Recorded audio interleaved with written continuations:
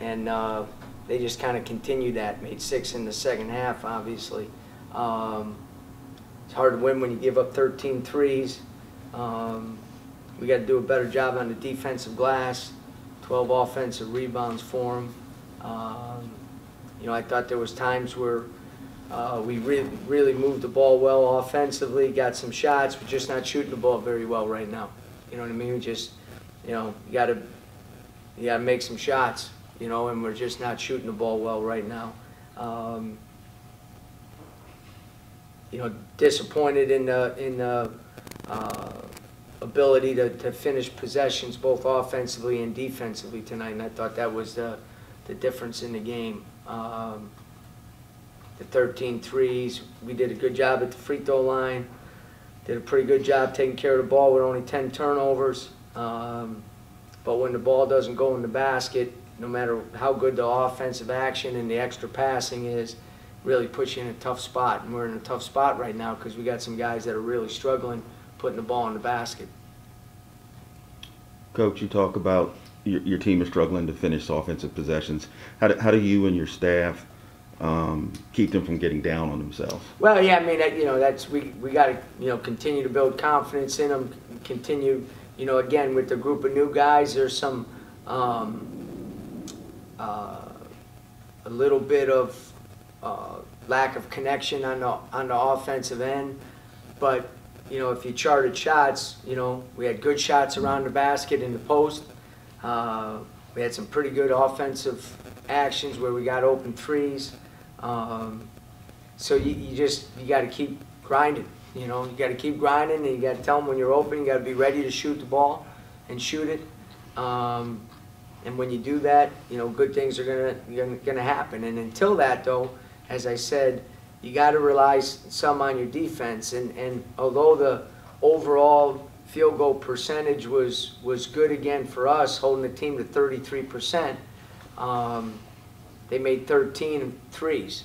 You know what I mean? And that's the great equalizer in the game. They went 8 of 34 inside the three. 8 of 34 inside the three. So our perimeter coverage on the three wasn't as good as it needed to be.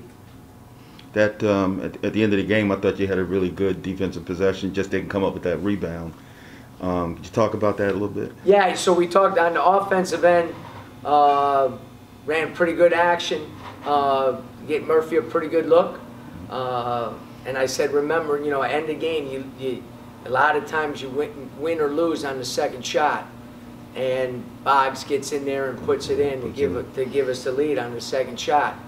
Remind the guys about that going out there, and we did a good job. We went small and switched everything, forced a really tough shot from them in the first possession, but you got to come up with that rebound clean, because if you come up with that rebound clean, you win the game.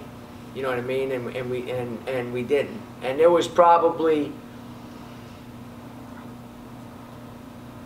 maybe my biggest concern and disappointment is there was probably 5 or 6 50-50 balls tonight that we did not come up with. And where we're at right now, growing as a team, you got to come up with those. And that was disappointing.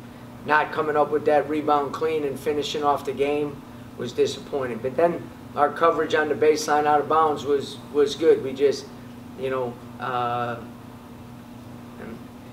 I couldn't really see it, but you know, you just can't let that ball get to the corner there. You know what I mean? And obviously the guy took a tough shot, but you know, when you in a game like that, when you're not doing the things all the time that you need to do, sometimes that comes back to bite you, and it did.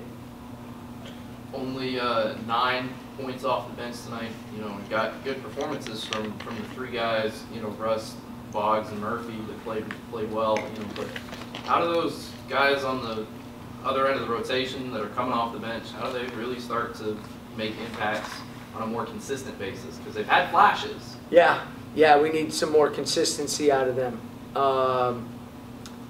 You know, and some of it is, you know, a little bit lack of experience at this level. If you look at you know, 3 of those guys, you know, this is the highest level they played at. You know what I mean? 1 being a freshman, 2 being, you know, played last year as freshmen. You know, so we need, you know, energy and production, maybe in some different areas in scoring from those guys. You know, taking care of the ball, playing good defense, and then making shots. I thought DJ Patrick played pretty well for us. Sam did a good job, especially at the end of the game in our defensive coverages and so forth. But you know, we got some guys that are capable of playing better. We need them to play better, and I think they will. Coach Caleb Murphy's overall game tonight, your thoughts? You know, again, I think offensively he's starting to figure a lot of stuff out for us. You know what I mean? The pace, his pushing of the ball was good. He made his free throws, which is critical. You know, the defensive end, the rebounding was really good with seven defensive rebounds.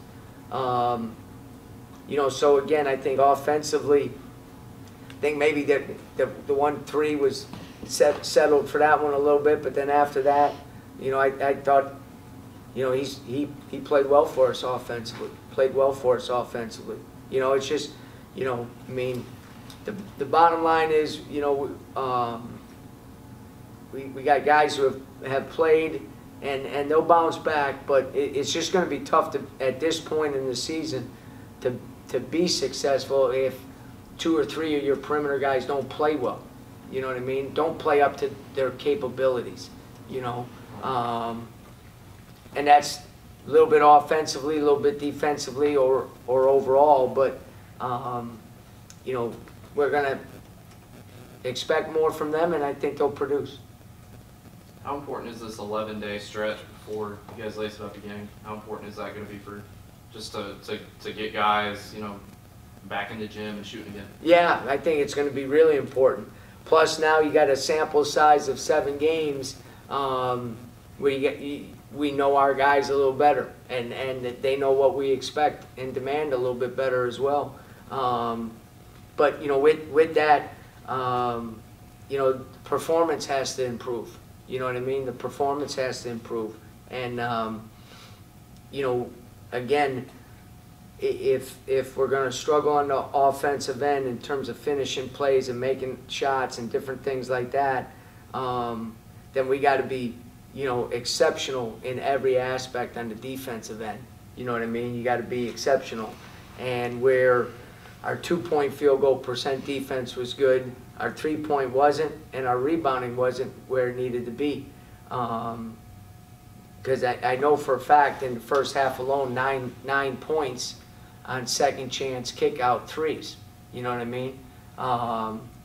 And there was a couple, I'm not sure if they hit any threes on it, but I know there was a couple, you know, putbacks where we even got the rebound and the ball's taken out of our hands and they're able to put that thing back. So, you know, those things are, we gotta fix those. We gotta fix those. That game-winning free looked to me like it was one of the tougher shots they took. I thought it was defended okay. Yeah, I mean, it looked like he caught it and turned over his left shoulder towards the baseline and kind of threw it up. You know what I mean? So, you know, probably in that situation you can't, you know, because there's no movement there. You know, you got to probably take that pass away. That would be the one thing that we would do differently. Is the shooting like a slump, you know, like they talk about a slump in baseball, you know, like just in your head a little bit, or what do you? Well, I mean, you know, guys are, I give, you know, these guys, they spend a lot of time, come in extra, get extra shooting in, you know, so I don't know if it's in their head. You know, Boggs shot the ball well today. I wish I knew. You know what I mean?